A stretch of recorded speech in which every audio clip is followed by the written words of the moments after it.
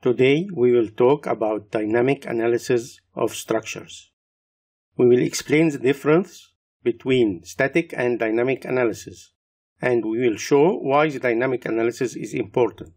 We will explain the meaning of some common terms used in dynamic analysis, such as single and multiple degrees of freedom, mode shapes, and natural frequencies. We will briefly explain the main methods used in the dynamic analysis of structures, the time history, and the modal analysis. The main purpose of this lecture is to introduce the topic of dynamic analysis. God willing, in future lectures, the topics introduced today will be discussed in more details. Let us first explain what is meant by a dynamic analysis.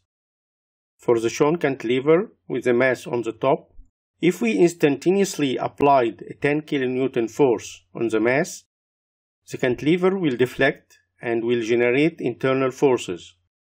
When the mass reaches point B, the internal forces generated in the cantilever will be in equilibrium with the external 10 kN force, and in theory, the cantilever should stop moving.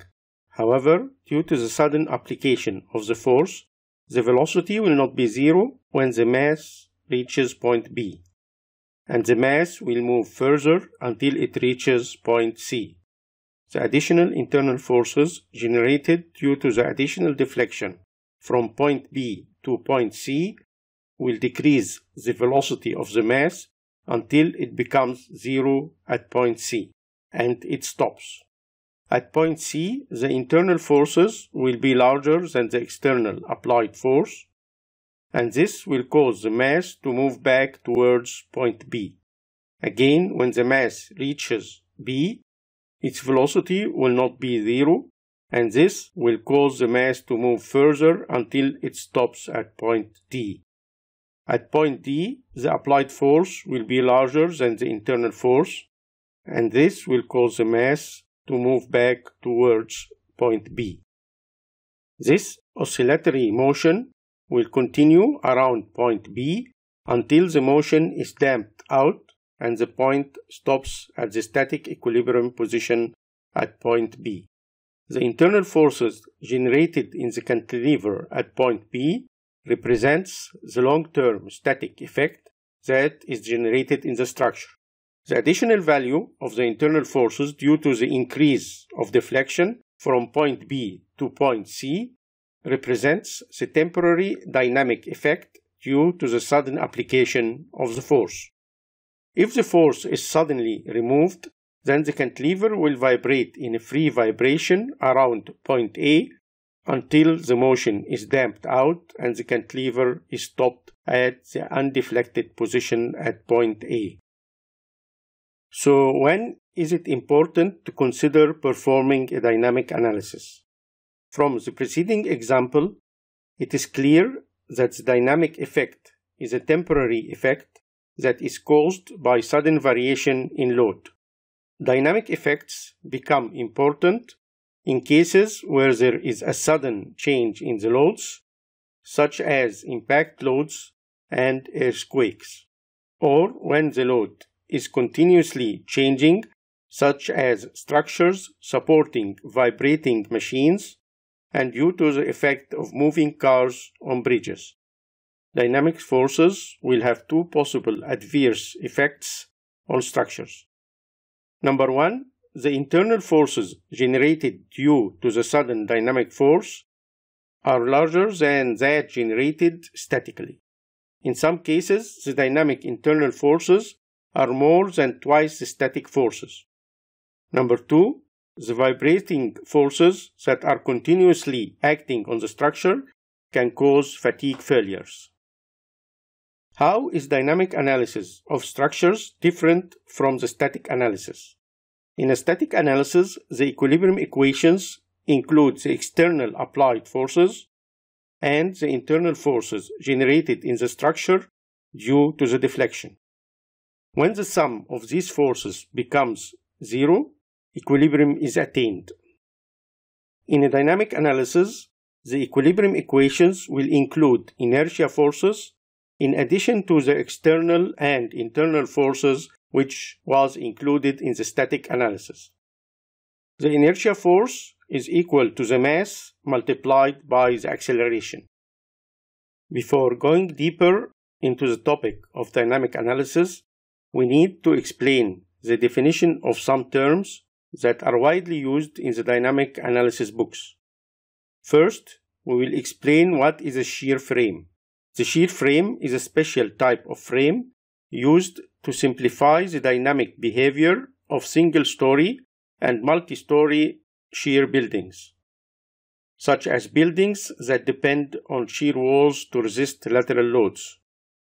This frame is rigid in the vertical direction and doesn't allow any deflection or rotation within the span. It is only permitted to sway in the horizontal direction. Next, we will discuss what is the difference between a single degree of freedom and a multiple degree of freedom system.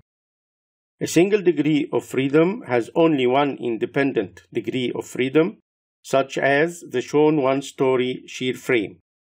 The dynamic analysis of this frame is quite simple because it only has one unknown movement. The multi-degree of freedom system has more than one independent movement, such as the three-story shear frame shown, which has three independent movements or 3 degrees of freedom, a degree of freedom at each story. The dynamic analysis of multiple degree of freedom structures is more complicated. Let us first study the free vibration of a single degree of freedom structure. When a horizontal force is applied on the shown one-story shear frame, the frame will sway in the horizontal direction.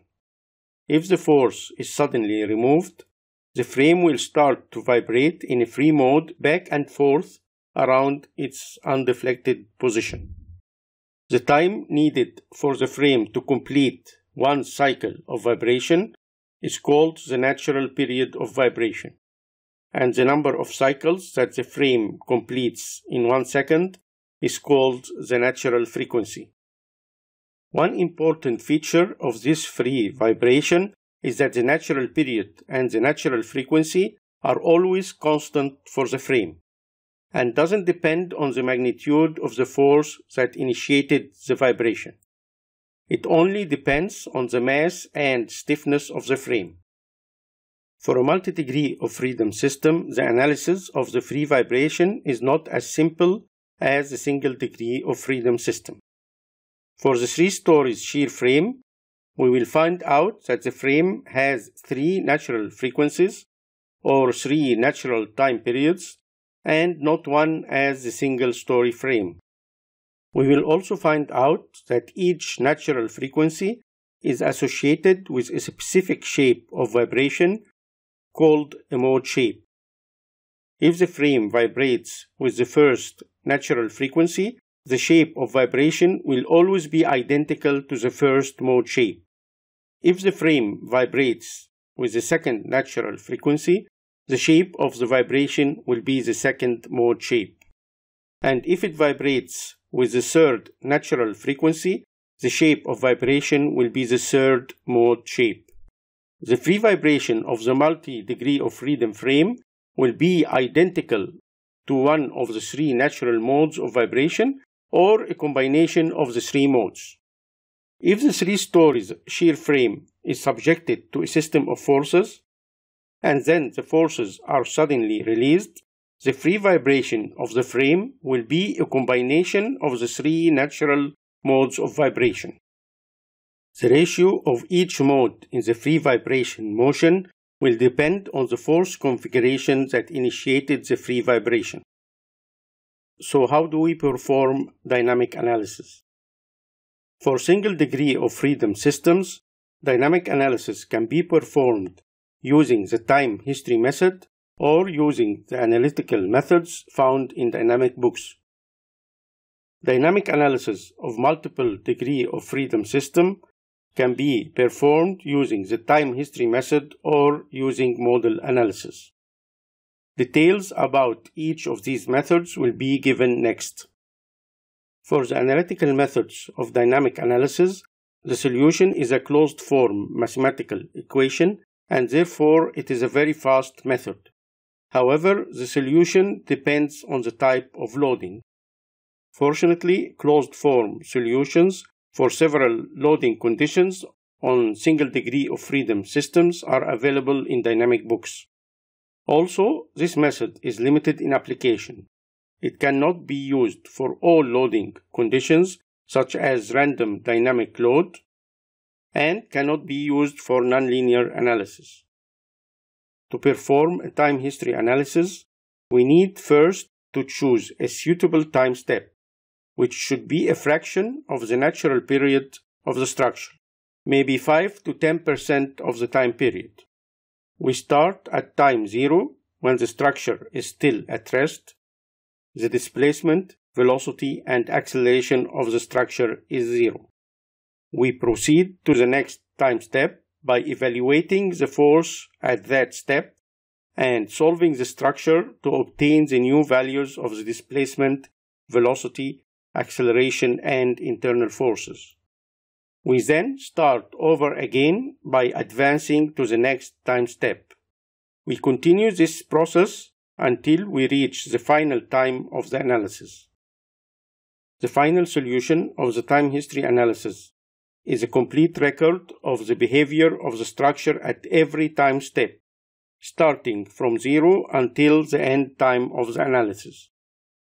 The time history analysis is a general and accurate method that can be used for any loading condition and can be used for nonlinear problems. It also gives a complete record of the behavior of the structure with time, therefore it is called time history. However, it is time-consuming and can be very slow for large problems. Modal dynamic analysis is only applied to multiple degree of freedom systems. In this method, the multiple degree of freedom system is converted to a number of single degree of freedom systems according to mode shapes. The number of single degree of freedom systems is equal to the number of mode shapes. After this step, each single degree of freedom system is solved separately using a suitable method.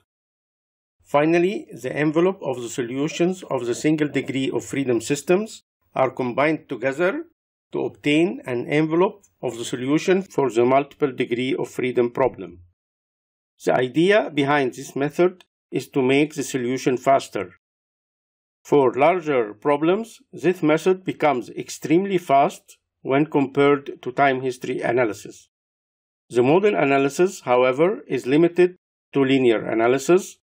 The method is also approximate and only provides an envelope of the behavior. We can estimate the maximum and minimum values of the displacements and internal forces, but the method does not provide us with a complete behavior of the structure over time. Therefore, this method is suitable for design purposes where computational speed is important and where we are only interested in the maximum values of the displacements and internal forces.